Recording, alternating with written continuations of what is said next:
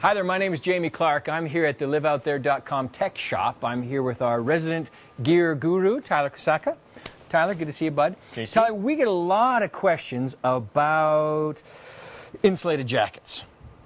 Talk to me a little bit about synthetic jackets. Well, they're great pieces for sure. So synthetic insulation is a little bit different from down. Right. It's basically a synthetic fiber that's sort of randomly interwoven amongst itself to trap air, which you heat with your body, and traps the heat against it. Got it. There's lots of synthetic insulations out there. Some of the stuff that you're going to see, well, in this jacket that you got on, I see that. You're going to see some premium synthetics that you'll see quite frequently throughout these brands. So examples would be Primaloft, like this one.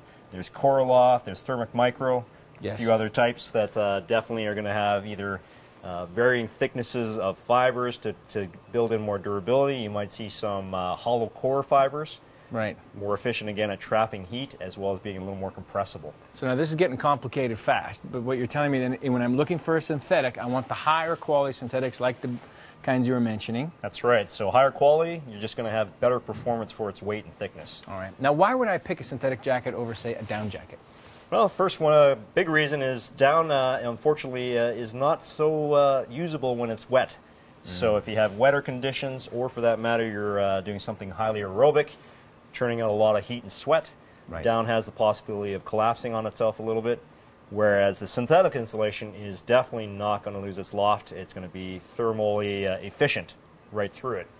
So good in wet conditions. Also, as you notice, this particular jacket, it's very slimming even for you. I need that.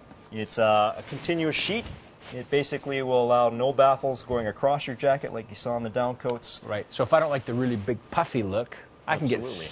similar kind of insulation with a more of a sleeker profile. That's right. You Okay. never have to worry about shifting insulation in these guys, Right. because oftentimes they'll actually bond it right to the face fabric. And as far as cost goes, the synthetic you were telling me earlier being a little bit less expensive, say, than a down jacket, that might also be something of interest. And so they're hydrophobic. You can get them Absolutely. wet and they're still going to be warm. Yep. It's a little sleeker in terms of the fit. Yep.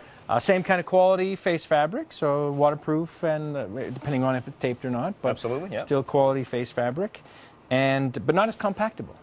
Not quite, not as much as down for its weight, but they're getting awfully close. So you still can carry these along. You can pack them along with you with little to no bulk, but down is a little bit better in that respect. Nice. Insulated jackets, synthetic. Get one for yourself. Now live out there.